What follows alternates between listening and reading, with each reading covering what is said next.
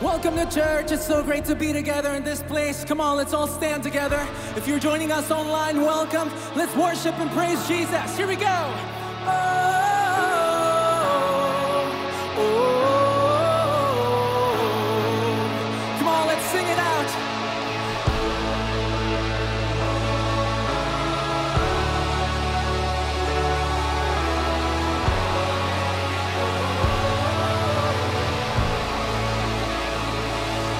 There's a song that stirs the spirit, and it calls the heart to life. It's an anthem in the making. Can you heal it start to rise? Can you hear the generations getting louder over time? Every son and every daughter singing out into the night. It's not time to be silent.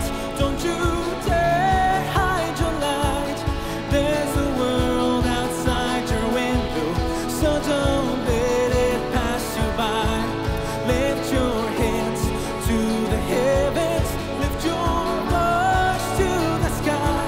Praise the Lord of all creation, let His name be lifted high. Sing it, oh, oh, oh,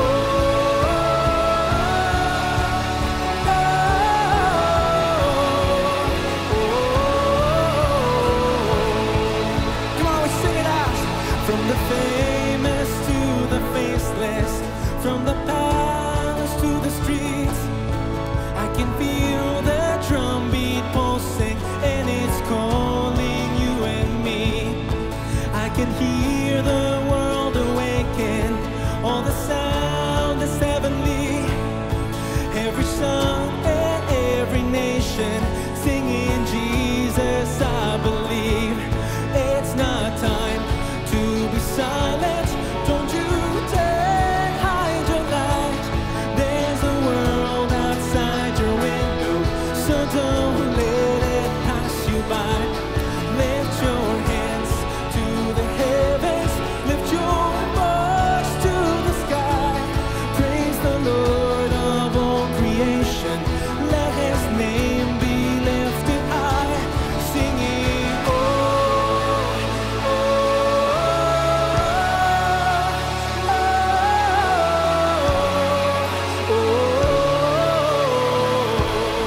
We sing it out. Oh, oh,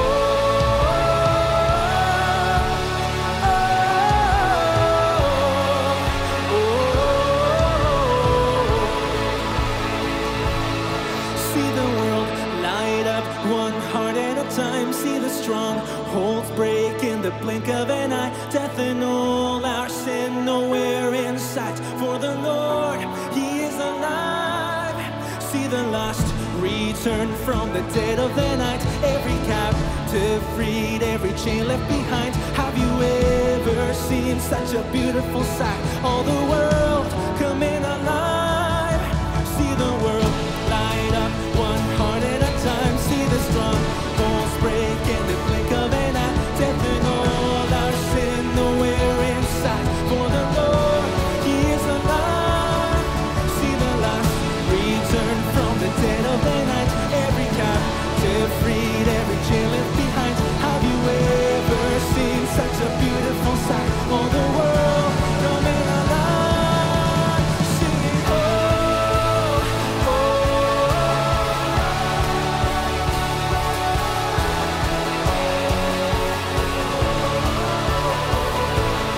we sing it out. Singing, oh,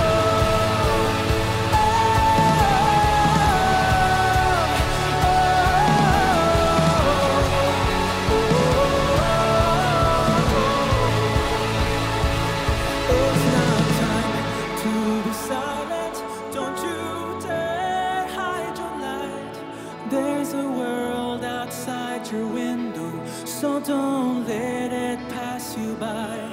Lift your hands to the heavens, lift your voice to the sky. Praise the Lord of all creation, let His name be lifted high.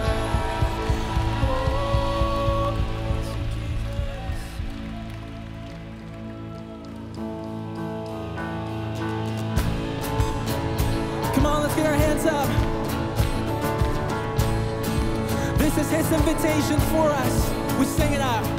Come all you weary, come all you thirsty, come to the well that never runs dry. Drink of the water, come and thirst no more. Come all you sinners, come find his mercy, come to the table, he will satisfy. Taste of his goodness, find what you're looking for. For God so loved the world that he gave us his one and only Son to save us. Whoever believes in him will live forever.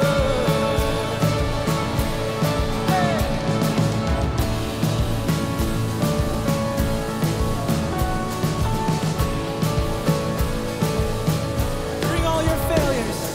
Bring all your failures. Bring your addictions. Come lay them down at the foot of the cross. Jesus is waiting there with open arms.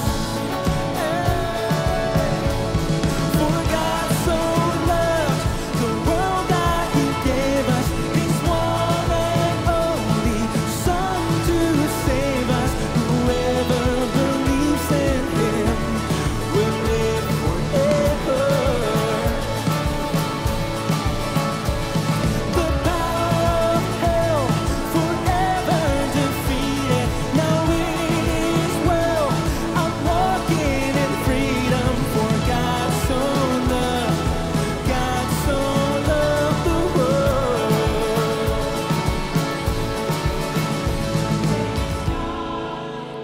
Praise God, from whom all blessings flow. Praise him for the wonders of his love. Praise God, from whom all blessings flow. Praise him for the wonders of his love, his amazing love. For God so loved the world that he gave us his one and only Son to save. For God so loved the world that he gave us his one and only Son to save us. Whoever believes in him will live forever. The power of hell forever defeated. Now it is well. I'm walking in freedom. For God so loved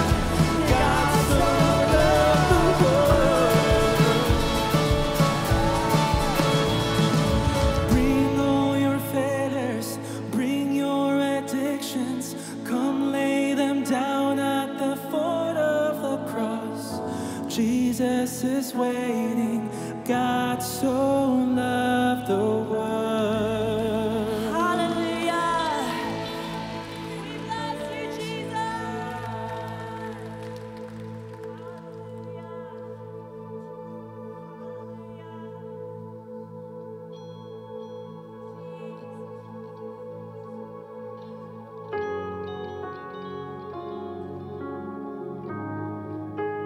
Amen. Jesus is worthy of praise. He's worthy of the song we sing. He's worthy of our attention. And that song, it's saying, come, come, come. He is always extending an invitation for us to come and sit at the table with him. Scripture says he knocks at the door of our heart, and he actually speaks as well, and he invites us to come. And what does he want to do? He said he wants to sit and eat with us. He doesn't want to come in and clean everything up first. He actually wants to come in and sit down with you and eat with you and talk to you and me. is worthy of us to take a moment to sit down and commune with him. Amen.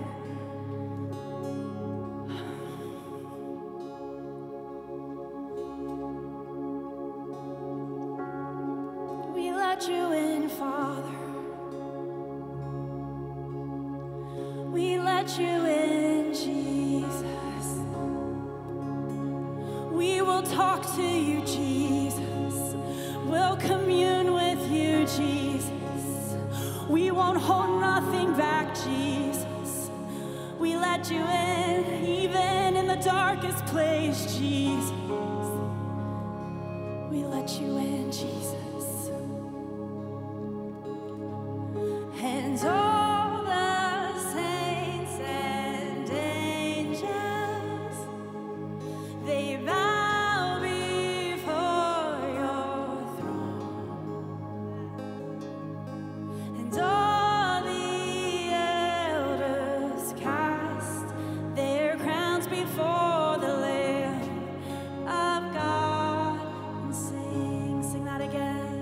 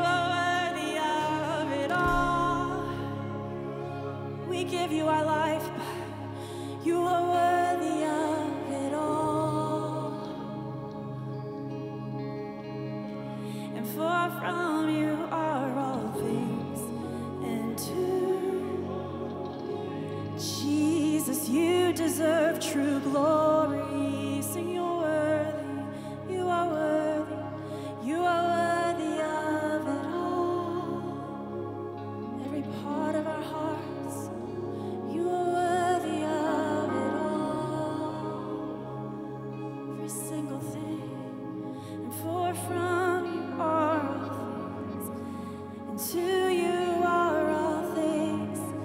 God, you deserve glory. Come on, can we give him glory this morning? Hallelujah, Jesus. Hallelujah, Jesus. God, we are so grateful to be in your presence this morning. God, we are so grateful to be reminded that it's in your presence that everything changes. Forgive us for forgetting that we can come to you, that you actually deserve it all, that you're calling us closer. Thank you, God, that you've never once left us. You've always been right with us. You're here right now. And we want to receive this invitation to show up to your love, to your healing, to your goodness, to your kindness, to your faithfulness. Thank you for every good thing you've given us. We trust you. It's in your name we pray. Amen. Amen. It's good to worship together. You can go ahead and have a seat.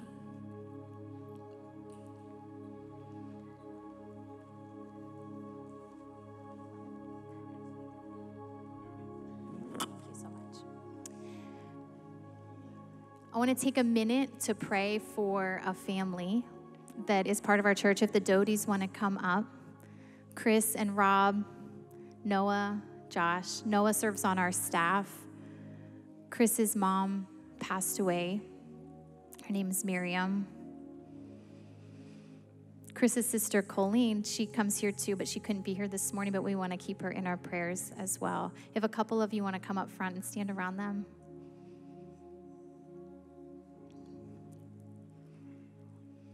God, thank you that just like we pray, God, you're with us every step along the way. And there's never a time that feels okay to lose our mom. God, we know she's in heaven, and we're grateful for that, and we're grateful for the hope of heaven. God, we pray right now in this time that the Doties would feel your peace that passes all understanding. They would be surrounded by comfort, that you'd fill in all the gaps and all the places where there's been a loss.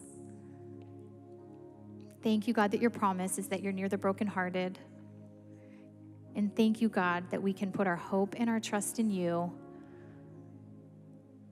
Just pray in the days, the weeks, the months to come, that the Doties would feel your presence more than ever. Thank you, God. We love you. It's in your name we pray. Amen. Amen. Yeah.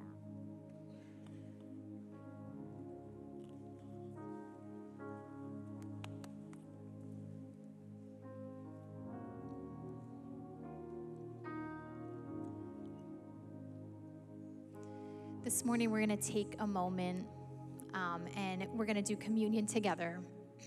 Communion's a time where we have an opportunity to remember what Jesus has done. So I'm going to read some scripture first, 1 Corinthians 11:23. It says, "For I pass on to you what I received from the Lord himself. On the night when he was betrayed, the Lord Jesus took some bread and gave thanks to God for it. Then he broke it in pieces and said, 'This is my body, which is given for you. Do this to remember me.' In the same way, he took the cup of wine after supper, saying, 'This cup is the new covenant between God and his people, an agreement confirmed with my blood. Do this to remember me as often as you drink it.'" You know, we take communion together regularly to remember. Scripture talks time and time again, return to me, remember me, return to me, remember me. This is a moment where we get to remember, and everyone's invited to participate. Everyone's invited to the table. You know, I find it interesting in the scripture that it says on the night he was betrayed, Jesus broke bread with the person who would betray him. And so if you're questioning, can I take communion? I think that scripture speaks for itself. So we're going to pass the elements in just a minute. down the rows. You can take a piece of bread and you can take a cup of grape juice and hang on to it, because we're going to take a minute to reflect, to remember what Jesus has done while we listen to a song and worship. If you're joining online, you can get your stuff ready too. And if you don't happen to have cubed up bread and grape juice poured, you can probably find some animal crackers and orange juice, and it will be blessed.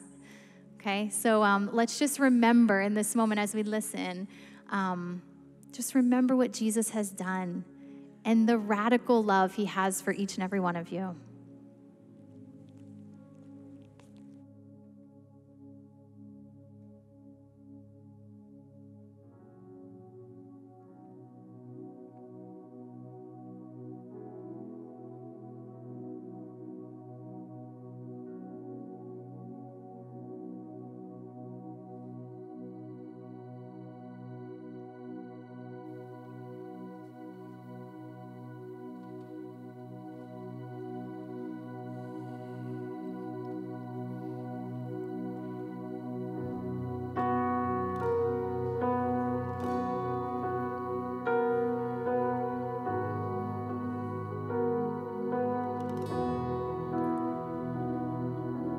I just want to speak the name of Jesus over every heart and every mind. I know there is peace within your presence. I speak Jesus.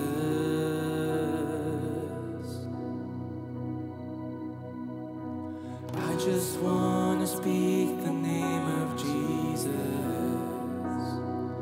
till every dark addiction starts to break, declaring there is hope and there is freedom. I speak Jesus.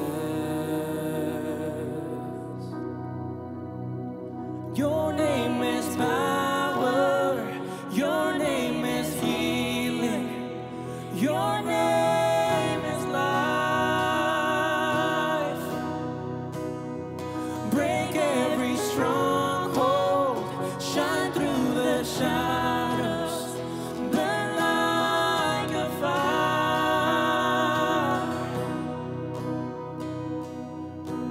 I just wanna speak the name of Jesus over fear and all anxiety,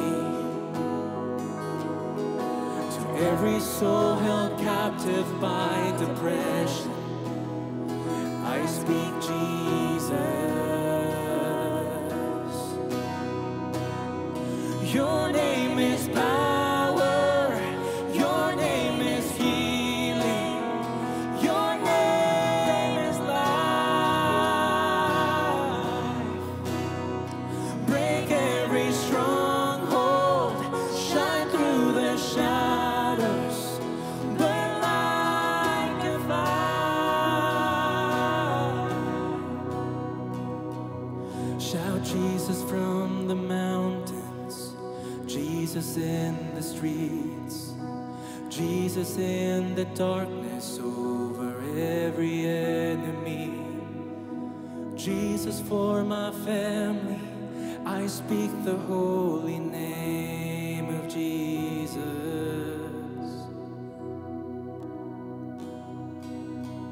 Shout Jesus from the mountains, Jesus in the streets, Jesus in the darkness over every enemy.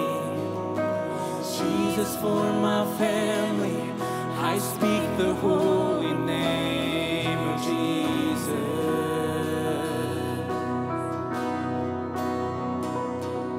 Shout Jesus from the mountains, Jesus in the streets, Jesus in the darkness over every enemy. Jesus for my family, I speak the holy name of Jesus. Your name is power, your name is healing,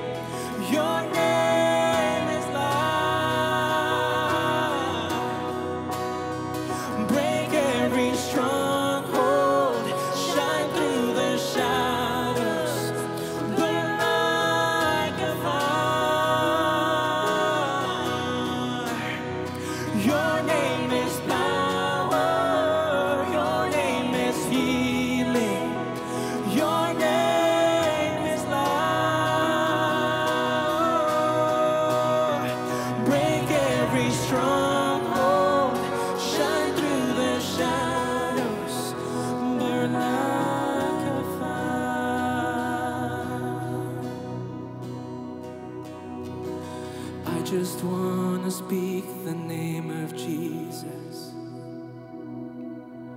over every heart and every mind. I know there is peace within your presence. I speak Jesus.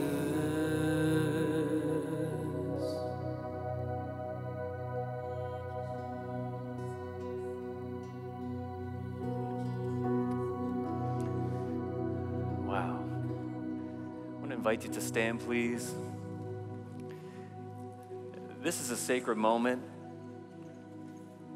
So I'm going to take just a moment to pause and give us the opportunity to examine our own hearts. David wrote in Psalm 139, "Search me, O God, know my heart. Test me or try me, know my thoughts. If there's any wicked way, any evil way, any place that I'm getting off the right path, show me and lead me in the way everlasting." Lord, that's our prayer today.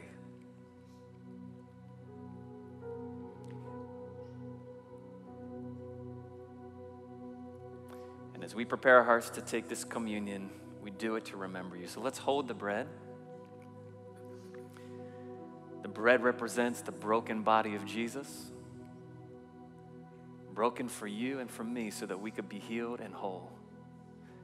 And as we receive it, we do it with thanksgiving. So let's eat.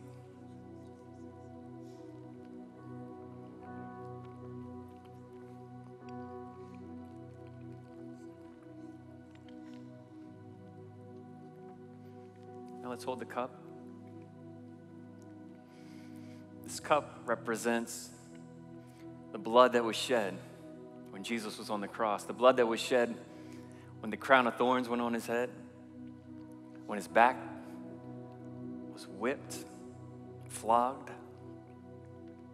when the nails pierced his hands and feet, and when the spear went in his side. But there was a purpose to that shed blood. It was for the forgiveness of our sins. And so today, as we drink this cup, we do it with thanksgiving. Let's drink.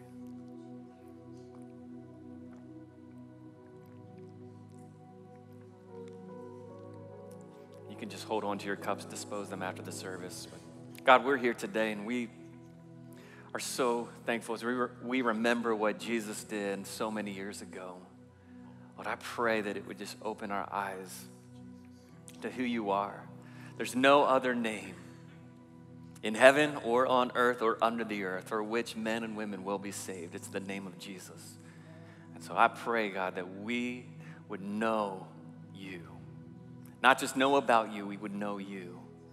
And we would do everything we can to share who you are with the people around us. And we thank you for that. In Jesus' name, we all said, amen.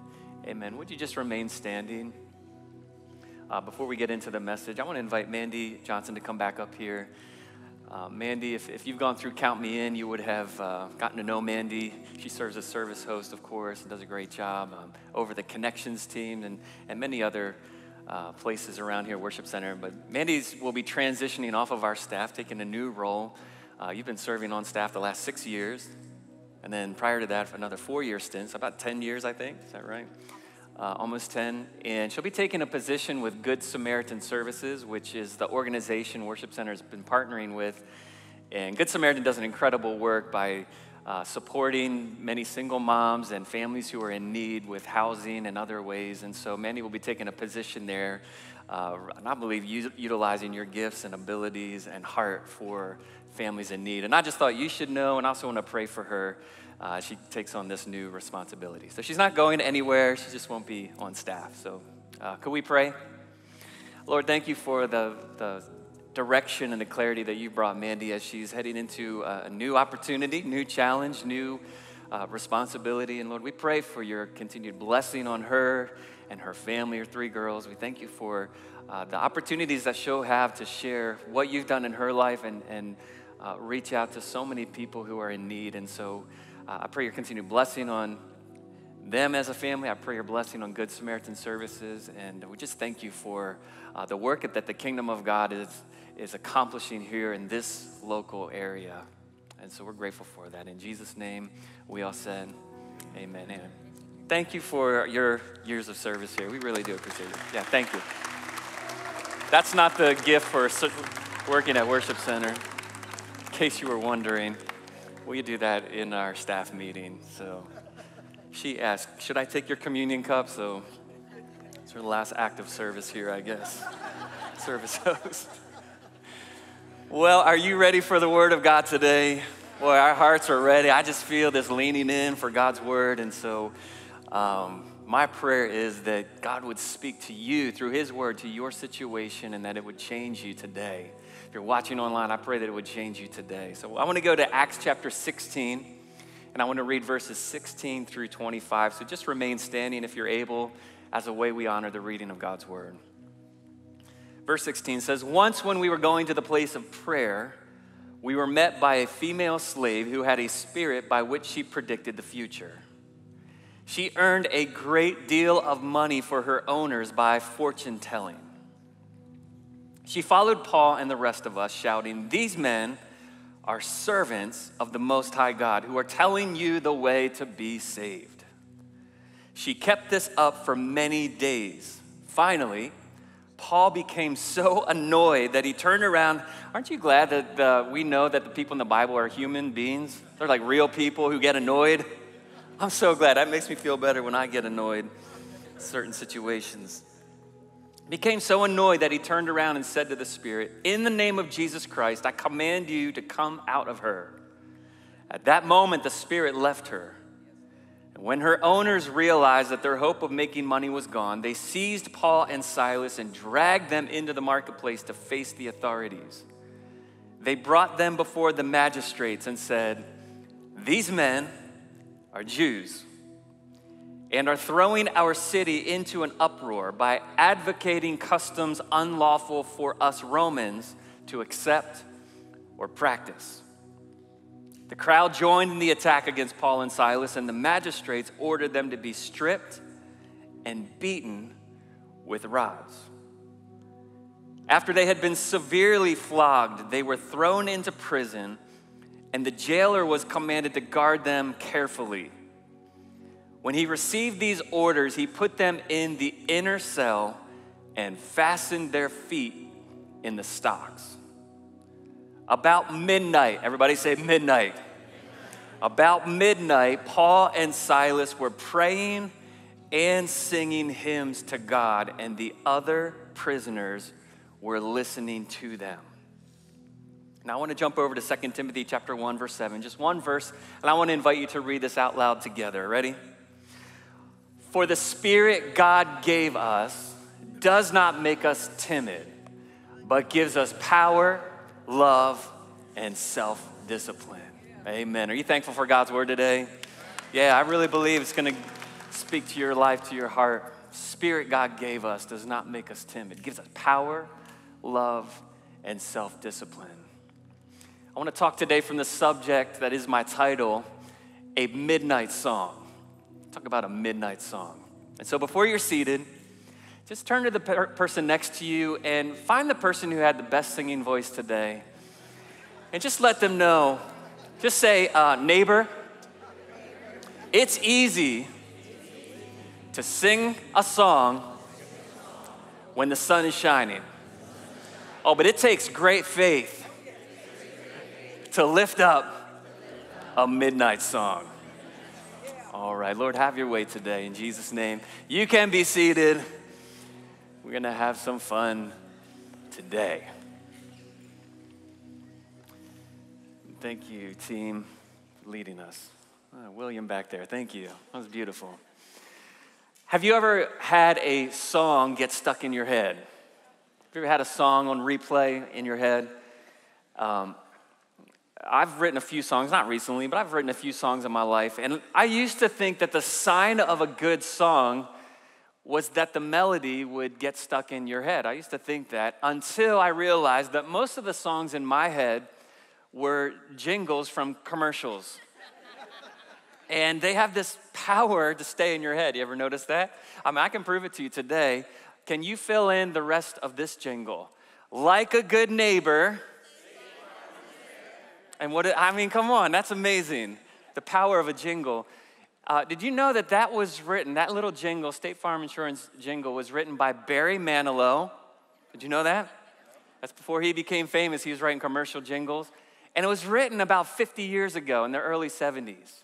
And here we are 50 years later, we still know the message from that song. There's some power in a melody. And so why do songs get stuck in our heads?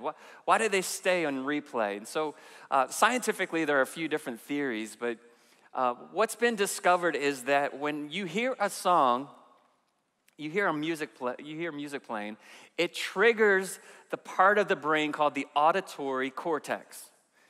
And the best way that I can explain this is that when you hear that song, it triggers in your brain, in that part of your brain, and it gives you like a brain itch, almost like a mosquito bite. And so the more it itches, the more you want to scratch it, and the more you scratch it, the more it itches. And so it's the cycle, and that song stays on replay. But psychologists actually tell us that when a song gets stuck in your head, it actually strengthens the memory of the event for which that song coincided with.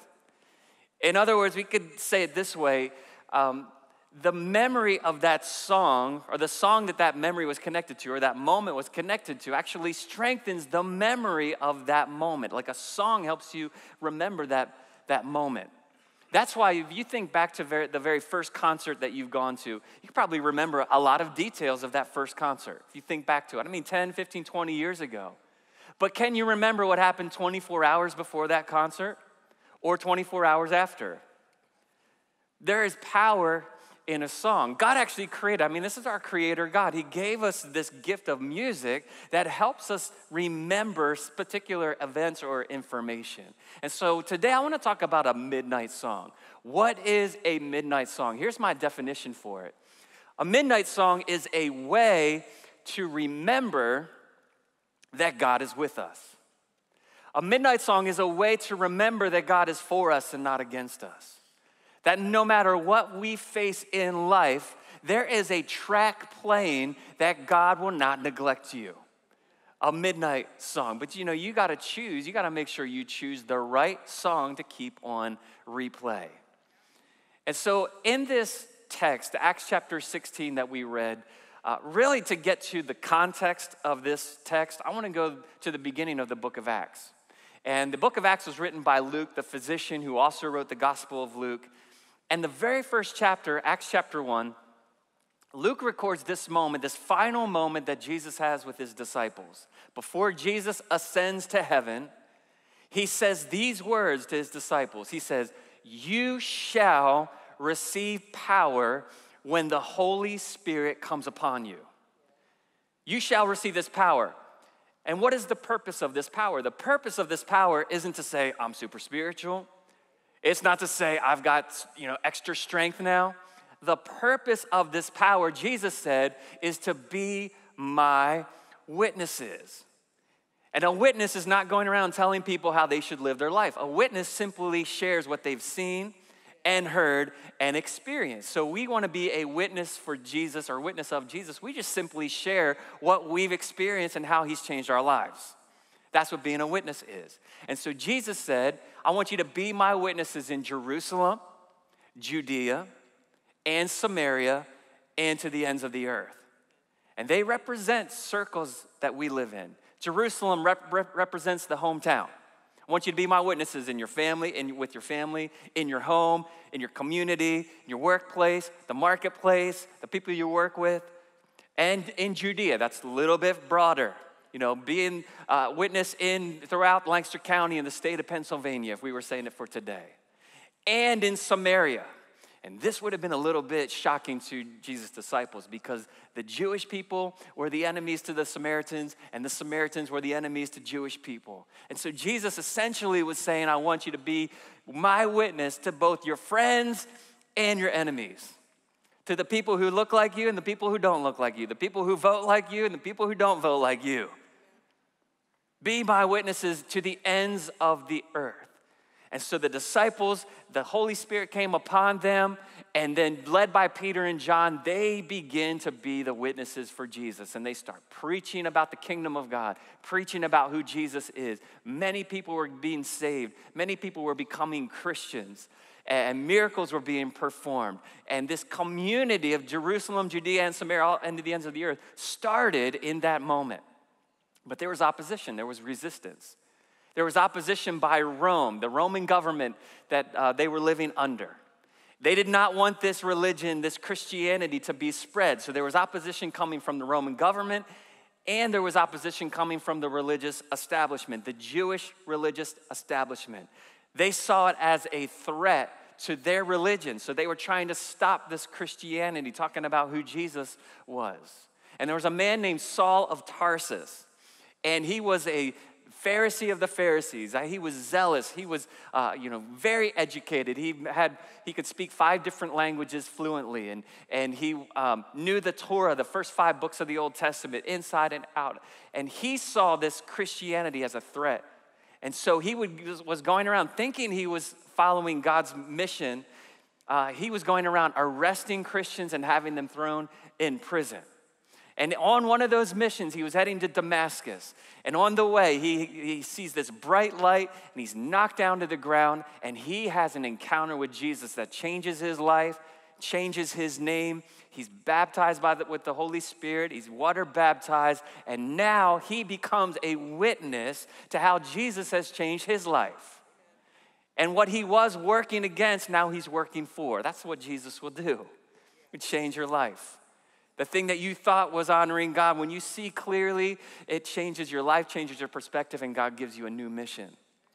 And so the Apostle Paul, his name was changed to Paul, he's going around, and he has all of these different regions that he's in Asia Minor, in Europe, and he starts spreading this gospel, who Jesus is, building about the kingdom of God, and he's on this mission. I actually want you to see the region he was in. So, of course, he's Saul of Tarsus, and he was heading to Damascus when he had an encounter with Jesus. And now he's going through all of these different cities. So if you're familiar with the New Testament, he went to the city of Colossae, started a church there, and then wrote the letter Colossians, wrote a letter to the church in Colossians. That's how he got the name of these letters in the New Testament. Ephesus, planted a church there, wrote the letter Ephesians. Thessalonica, Corinth, again, he writes these letters there. Acts chapter 16 takes place in Philippi. Eventually, he will write a book called Philippians to that church, but this Acts chapter 16 happened prior to that. Now, Philippi was a Roman colony. So here you have Rome, remember, looks like the boot there in Italy. But Philippi is a Roman colony. What that means is the emperor of Rome ordered Roman citizens to live in some of these cities so that they would have Roman DNA. And so those Roman citizens would have to vote a certain way. They'd have to be loyal to the emperor. They would be pro-Roman government. They would really just live and make sure that what Rome looked like and Rome, Italy would look like in Philippi.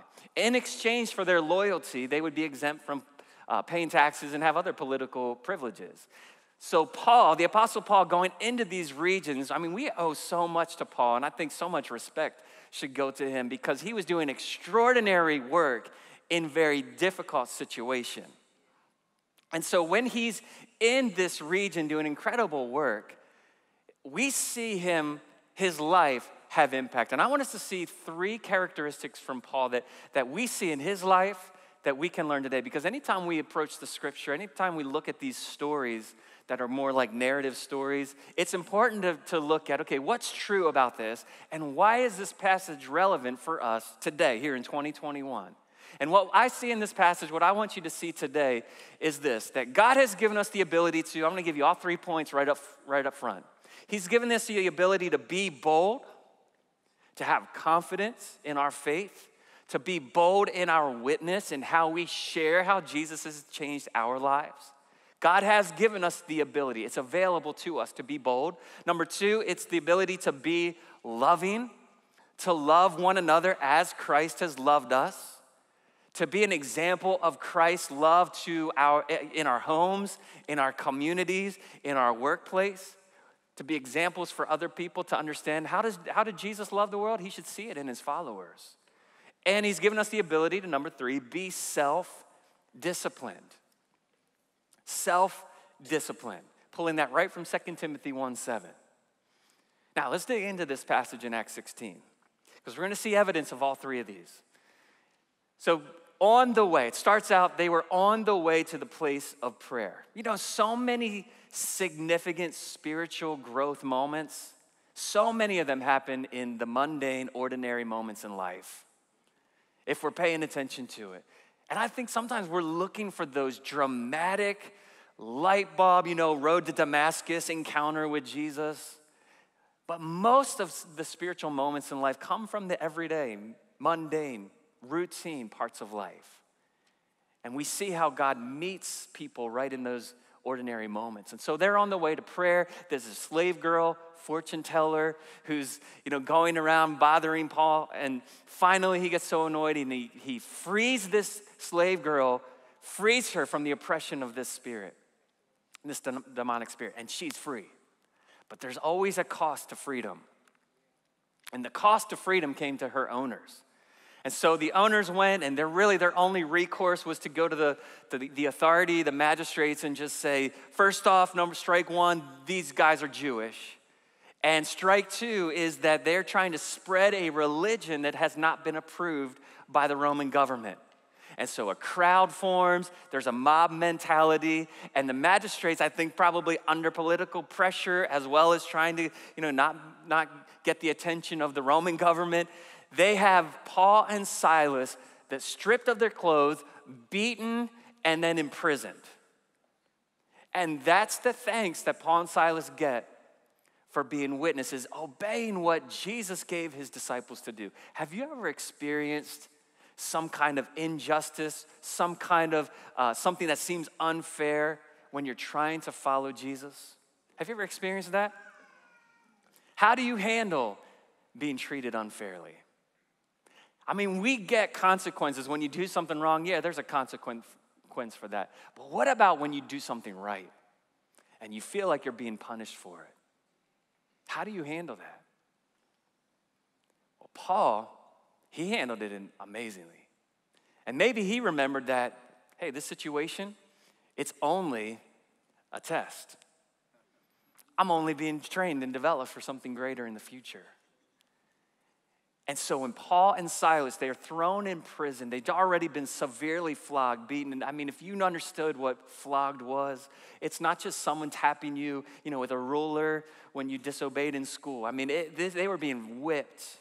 And then when they were in prison, their feet were put into stocks. And we might have this picture in our mind, feet and hands in stocks when you go to Disney World and, you put your hands through and you have to just stand there and everyone kind of laughs at you and takes your picture there. And maybe it's like, oh, wow, they were really punished. Somebody threw a pie at them or something. But that's not what stocks were. When they put their feet in stocks, what they did is they put the chains around their feet, pulled them as far tight as possible like a spread eagle, into a painful position and just left them there in the inner prison. It was a way of torture.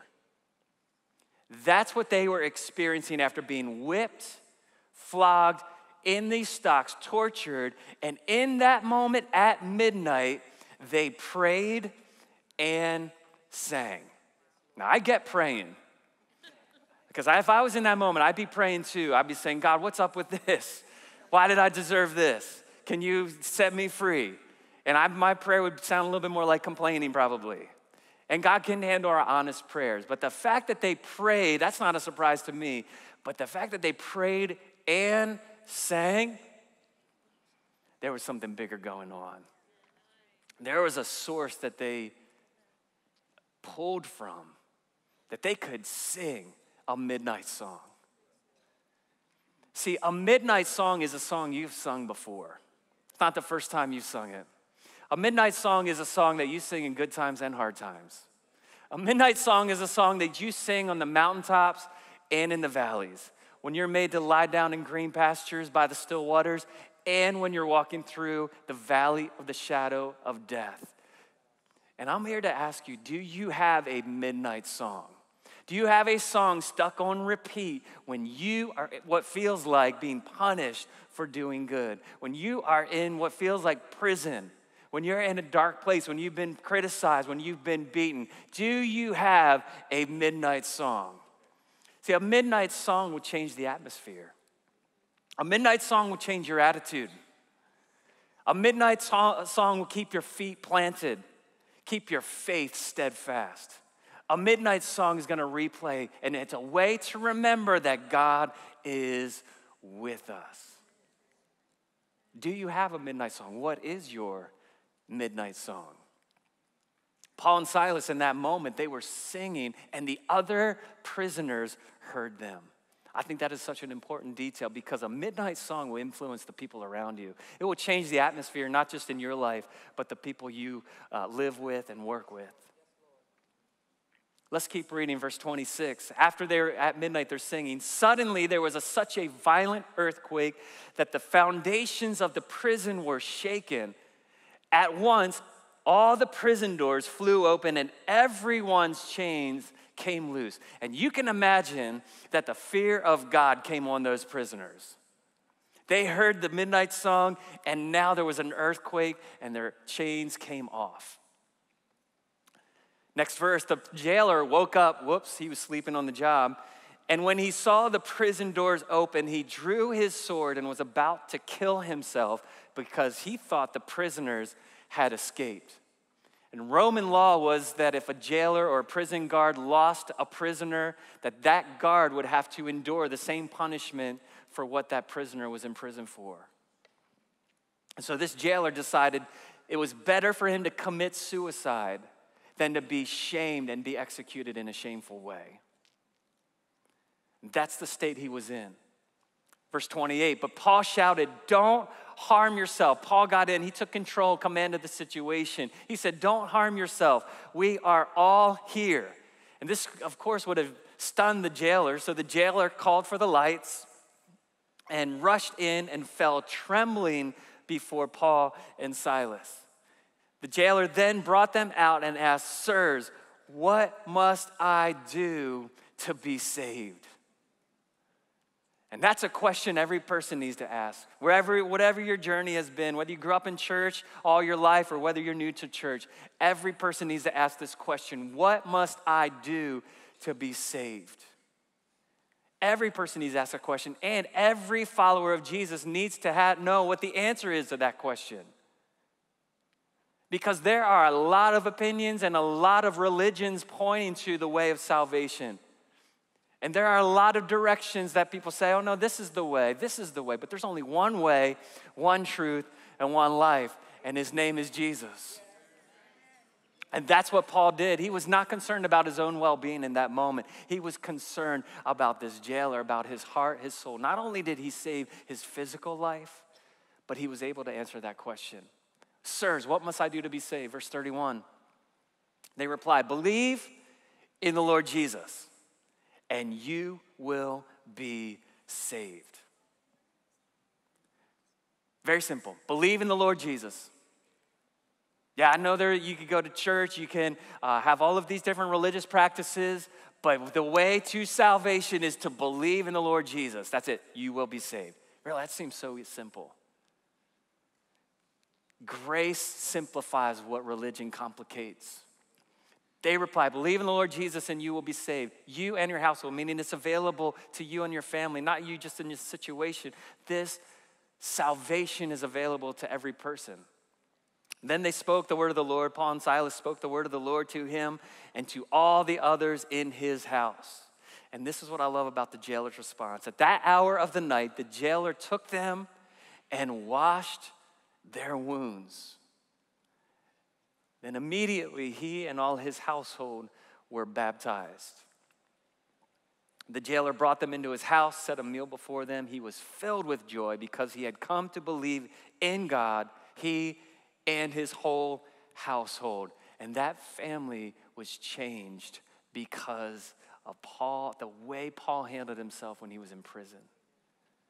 And I love how the jailer responded to this, because true repentance is not just about getting your life right with God and believing in Jesus and experiencing forgiveness for your sins. It's not just a vertical relationship. The true repentance is actually going to cleanse the wounds that you may have given to someone else. And he went and cleansed those wounds. Some that he probably created and some that were created by others. That's true repentance. When we repent of our sins, it's not just getting our life right with God. It's actually making sure our life is okay with the people around us. And going back to those who we may have hurt.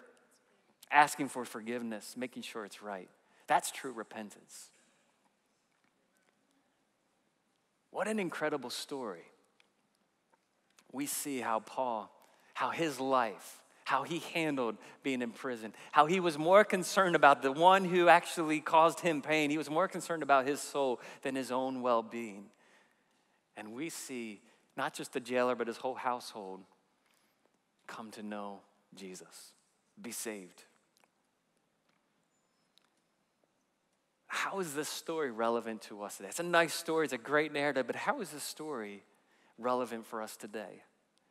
What I want you to see in Paul's life, the same power that was available for Paul is available to you. Let's go back to 2 Timothy 1:7. For the Spirit God gave, we read this already, does not make us timid. It does not make us timid. What's your definition of the word timid? What do you think of when you see that word timid? Maybe shy, maybe afraid, maybe scared, maybe stressed out, maybe anxiety. The Spirit God gave us does not make us timid. It gives us power, love, and self-discipline. Here's the definition of timid. Timid means lacking in self-assurance, courage, or bravery, easily alarmed. Now, how many of you know we have opportunities in the world that we live in to be easily alarmed? We live in crazy times. The world we live in right now is crazy, right? Maybe it's always been crazy, I don't know. But it seems really crazy right now.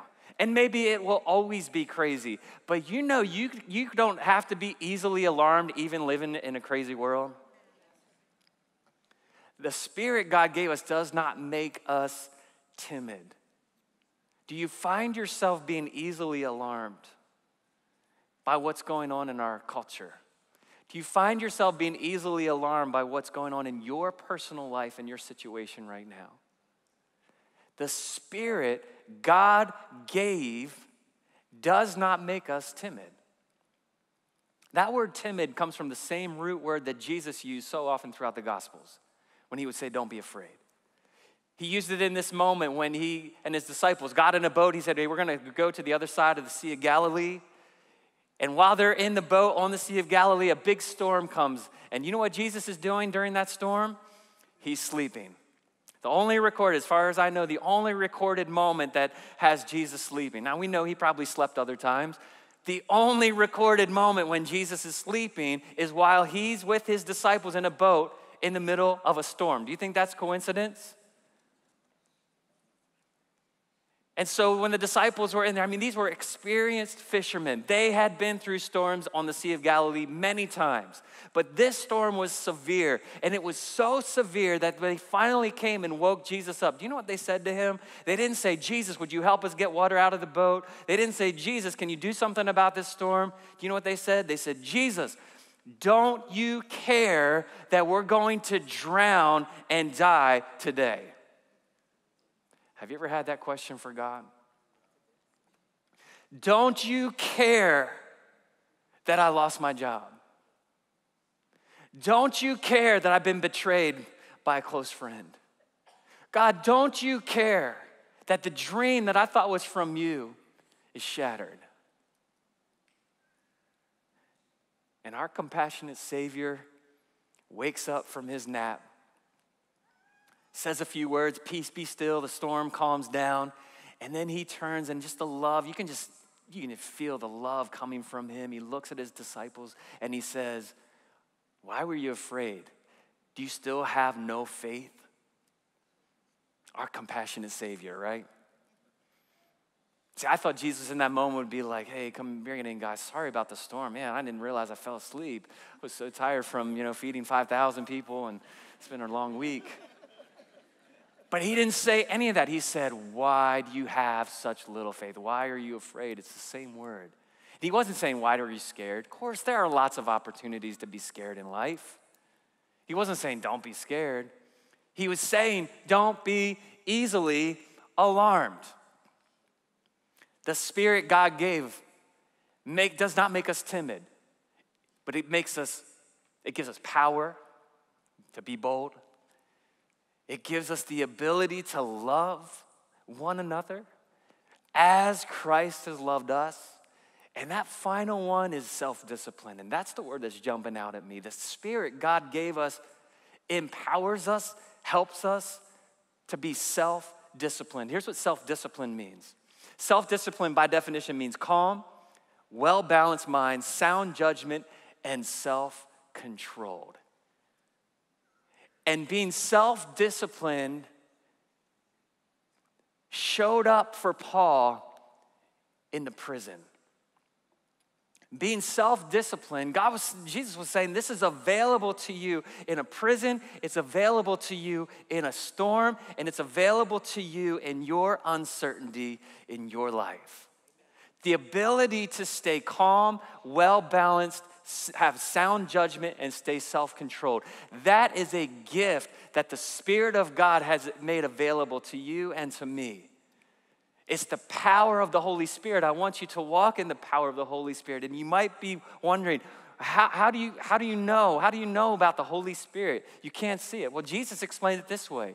He said it's like the wind. The Spirit of God is like the wind. You cannot see the wind, but you can see the effects of the wind.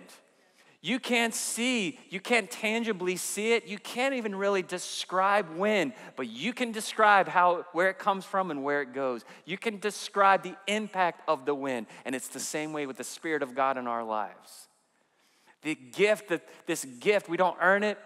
There's nothing we have done to deserve it. It's this gift. The Holy Spirit empowers us, gives the ability to be bold, to be loving, and to be self-discipline, meaning have a sound judgment, have a well-balanced mind, stay calm, be self-controlled in the midst of any circumstances. That is the power of the Holy Spirit. That's the power of the Holy Spirit I want you to walk in. And I can pray that for you, and I can desire it for you. But if you want the power of the Holy Spirit in your life, you're going to have to desire it. It comes to a soul that's hungry and humble. It comes to a soul that wants to receive it. Do you want the power of the Holy Spirit in your life? And see, a midnight song is the way to remember that God has given us the ability. God's the one who has given us the ability to walk through life. What is your midnight song? What is the song that's playing in your mind? How many of you would like to trade your song of doubt for a new song? A new song that's built on God's word, faith, trusting Him. In the valley, in the mountaintop, where goodness and mercy are, and through the valley of the shadow of death. I mean, there's a midnight song that God wants to give every person. And He wants you to have that. I want to invite you to stand. I'm going to take just a few moments. I don't want anyone to leave. Again, these are sacred moments. When we're gathered together, these are sacred moments because they impact our spiritual lives, the spiritual part of our being. And we can't always explain everything. We do the best we can to help us understand, but there's a certain level of mystery around faith. And I know there's maybe some of you, I feel like I can read some of your minds, well, isn't it just, self-discipline? Isn't that just being self-disciplined? Why do you need the Spirit of God? Isn't that just being mature and responsible and being a grown-up, being an adult? There is a source to walk through life where you're not relying on yourself. Because if you're only relying on yourself as the source of your strength, that will run out at some point. But there's a source available that will keep you calm. It will keep you well-balanced, that give you a clear mind, to help you make good decisions, that is available every day of your life, no matter what you face, so that you can be a witness to what Jesus has done in your life. Can we thank God for his word today? Can we praise him for what he's done? Our team's going to lead us in a song, and I want to just invite you in this moment, if you want to be refilled with the Holy Spirit today, I want to invite you, you can, if you don't have to, but you can just put your hands out just as a way of saying, I'm ready to receive. I'm ready to receive. Put yourself in a humble posture, a hungry posture for more of God in your life, and let there be a new song that rises out of you, who God is. Yeah, you might be facing something that's big, but I want you to know we have a big God. And in the presence of our big God, our problems begin to look small. In the presence of a big God, our problems begin to look manageable. In the presence of our God, because our attention is on him and not on our problems, we begin to see God is for you and not against you. Come on, can we worship him this morning? And all the earth will shout your praise. Our hearts will cry. These bones will sing. Great are you, Lord. And all the earth will shout your praise. Our hearts will cry. These bones will sing. We sing great.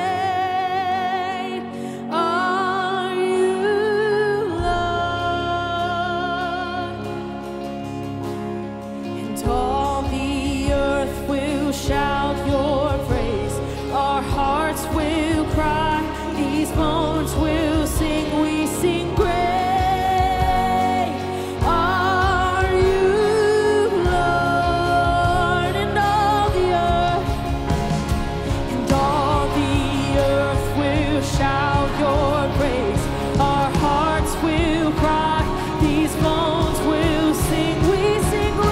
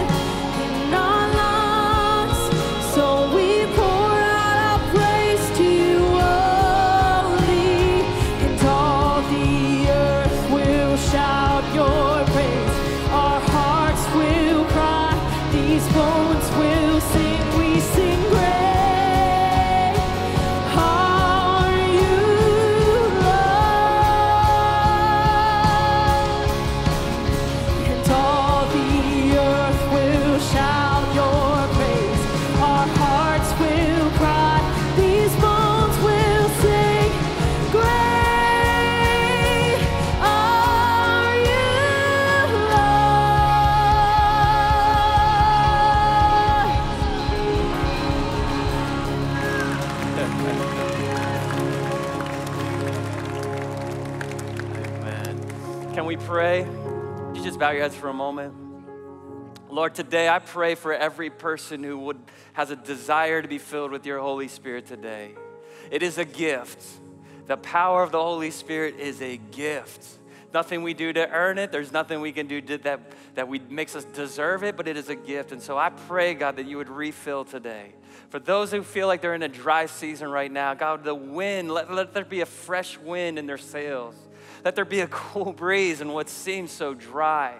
God, I pray that you would fill them with the living water that never runs out. God, for those that need clarity and need decision or making decisions and there's confusion right now, God, I pray that the Spirit of truth would be so clear and bring wisdom in that situation. And God, for those who have never made a decision to follow you, never made a decision to surrender you, and they're asking that question today, what must I do to be saved? God, my prayer is they would have the courage to go after that answer. And if that's you, if you're watching online and you're asking that question, what must I do to be saved? Or if you're here in the room and you're asking that question, what must I do to be saved? I'm here to tell you, it's not just knowing more about Jesus. It's not just gaining more information. It's not just knowing about him. I want you to know him personally. And that first step is to believe.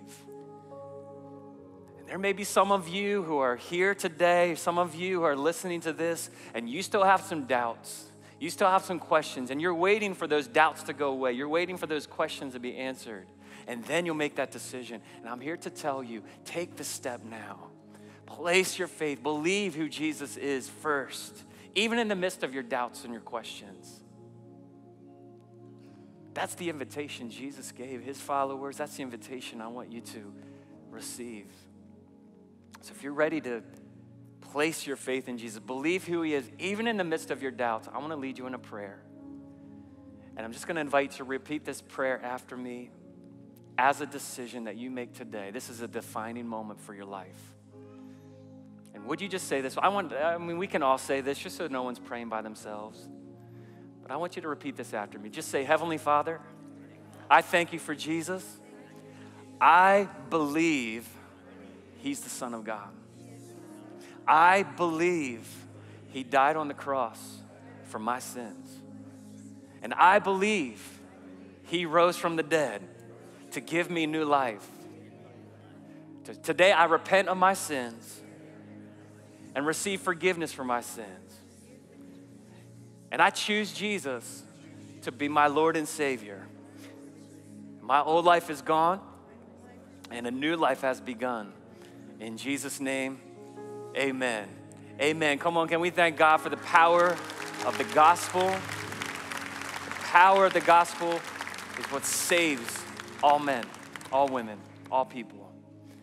Over the past few weeks, we've had a number of people respond, making these decisions. So if you made that decision today, you are not alone. This is family. We're together.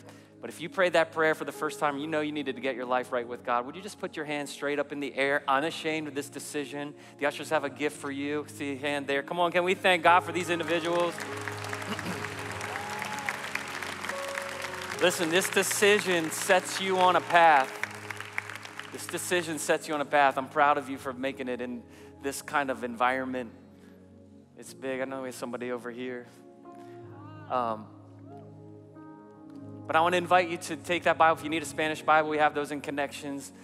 But I want to encourage you to stay connected. That's why we call the rooms connections, because we don't want you to forget. Being connected in a local church is so critical to spiritual growth, because journey of faith is not meant to be walked alone. Christianity is a community faith. We learn, we grow from each other. So stay connected. And I want to invite you to stop by Connections after the service. If you're watching online, make sure you text the word ALIVE to that number on the screen so we can connect with you directly and personally. All right. Well, are you thankful for God's word today? Boy, I pray that it encourages you and challenges you. Just remain standing. Please don't go anywhere. Before you go, I just want to give you an opportunity to give financially to Worship Center. And it's a way we support the local church. You know, if tithes and offerings, when we bring our tithes, we bring that first portion, what God has given to us, into the local church. It's how we have a fully funded local church to be a storehouse to the people that are part of Worship Center and to our community and all around the world. So when you give, you get to participate in building the kingdom of God, getting the mission and the vision of what we're doing here, and really the gospel of who Jesus is all around the world. So if you'd like to give, you can look on the screen. If you have been giving, thank you. If you'd like to start giving, you can see how to do that online. You can also drop your gifts in the box here at the entrance too. But so grateful for such a generous church and how you invest into the kingdom of God. All right, before you go, let's pray this blessing over each other, making this a practice. We can just say it out loud and just consider the people around you that you're praying a blessing over them. Ready? Here we go. May the Lord bless you and keep you. May his face shine upon you and be gracious to you. And may he give you his peace. That's the peace I want you to experience. Have a fantastic rest of your weekend. Good week. We'll see you here next weekend. Let's stay connected.